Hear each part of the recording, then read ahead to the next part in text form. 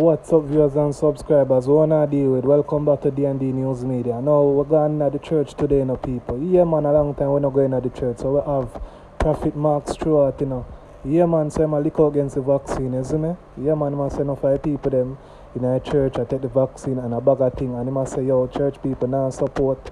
You see me? I say, it's like basically, he say church now make enough money, but you must still come to church, not because you don't have no offering. You see me? I say, a bag of things him saying to people.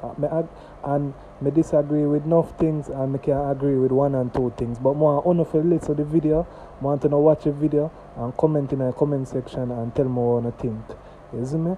Comment in the comment section and let me know what you think. And remember to like, comment, share and subscribe. You see me, my people? Turn on the post notification bell. I'm going to leave a link in the description. I want to go over there go subscribe to that channel. Yeah, man, I pin a link in the description, my people, and then can go over there go subscribe. Yeah, man, I want to go subscribe to Real Jamaican Life. You understand, my people? Yeah, man. So, we have Mark Stewart, my people. You see me? He might preach and he might go on with a bag of things. So, more as the viewers, to comment and tell me what you think, because I don't want to say nothing, more watch a video for yourself and then leave a comment and let me know what I want. Alright, let's jump right into it. Should have done long time. Because sometimes the people who sit in the church who are members are your worst supporters, your worst contributors to any development, to any plan. They benefit from it. They want it. They want to get from it. They want to be blessed by it, but they don't contribute to it. They don't give to it, and they don't support it. Sometimes I know the offering, are your presence.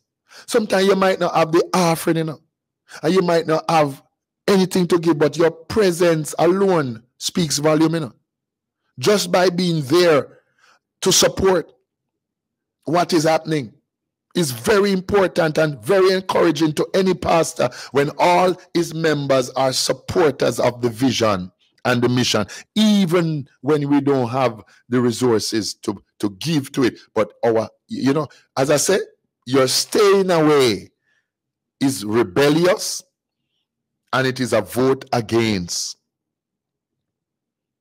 So think about it when you decide, me nah go. I'm going to ask me for money, I'm going to tell me for I have a give, so I nah go. Huh? People, listen. I have in the recent times I have called some people and said, why are you not in church? Oh, I am this and that. Why didn't you come? The kind of excuse that we get, it marvels you why some people are not in church. Your presence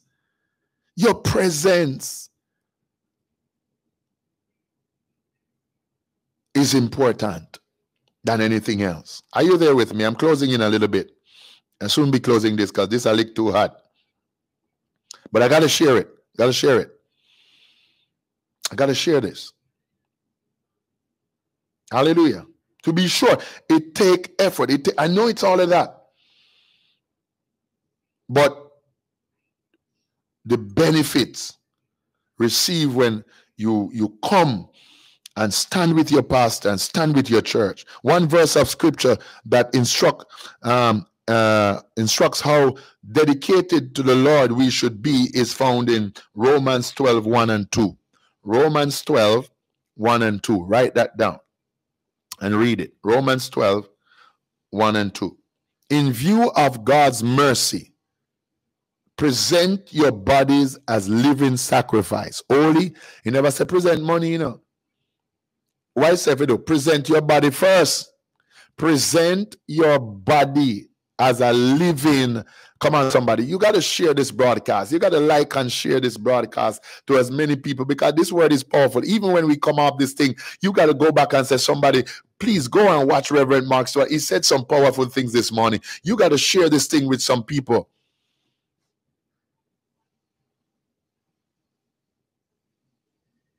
Praise God.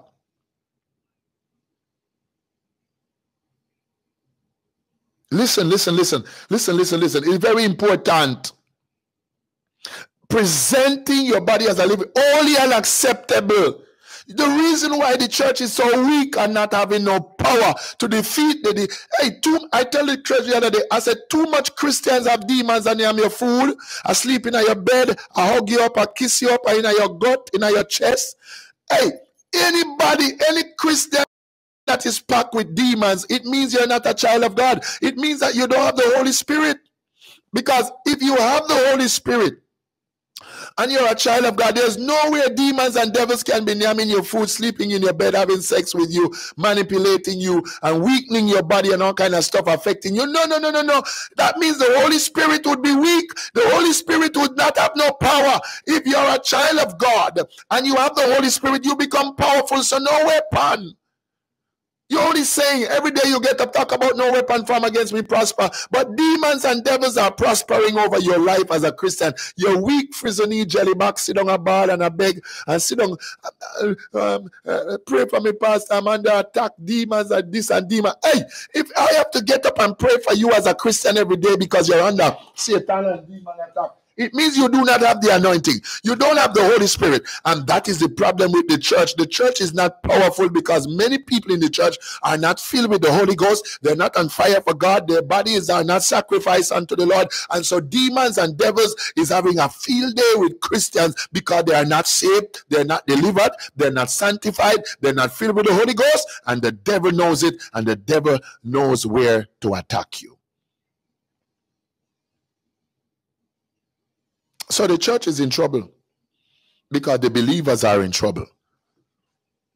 There is no holiness. There's no presence of God upon your life. You're keeping malice. You hate people. You grudge people. You cut your eye on people in a church. You backbite. You chat people. You sit on people. You know why? You do not have the Holy Spirit in you. You cannot tell me that you are so rebellious. Huh? You're not humble. These are the fruit of the Spirit, you know. And if you don't possess the fruit of the Spirit, how dare you tell me that you're getting in tongues, speaking in tongues, Holy Ghost? Say, There's a problem with the church. Too much false tongues and false spirit. You have to live it before you speak it. If you're not living it, you can't speak it. So shut up. Shut up. Stop getting a spirit. Stop shalom who stole my Honda. No wonder your tongues is full of fashion. Everything what other people say that you are saying. Because you don't have nothing for yourself. Because you don't have it in you. I did a powerful release on Friday night, explaining the problem why the disciples backslide when they arrest Jesus. Because the Holy Spirit was with Jesus, not in them. Until he endued them with that power. And until Pentecost, the disciples were weak. And many of us in church are pretenders. We're pretending to have what we don't have. That's why we cannot behave right. Because we don't have what we say we have. I better close this thing, it has swell. I beseech you, therefore, brethren, Romans 12, 1 and 2, by the mercy of God, that he present your bodies as living sacrifice, holy and acceptable to God, which is your reasonable service.